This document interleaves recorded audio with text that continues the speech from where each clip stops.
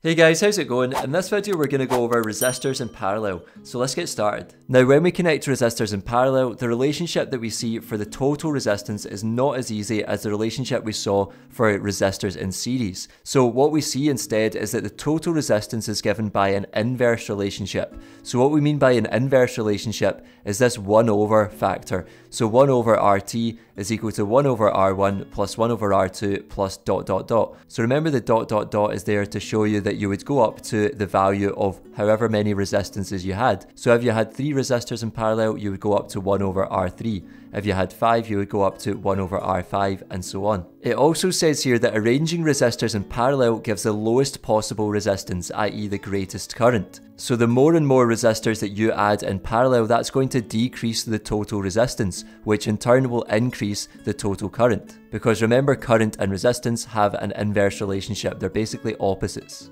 I'll just show you a quick example of resistors in parallel. Let's say I have 3 individual resistors and I want to know what the resistance value of each one is. Then I would use an ohmmeter to do this. So connecting the ohmmeter to resistor R1 first of all, let's say that had a value of 10 ohms. Let's say R2 has a value of 20 ohms and R3 has a value of 20 ohms as well.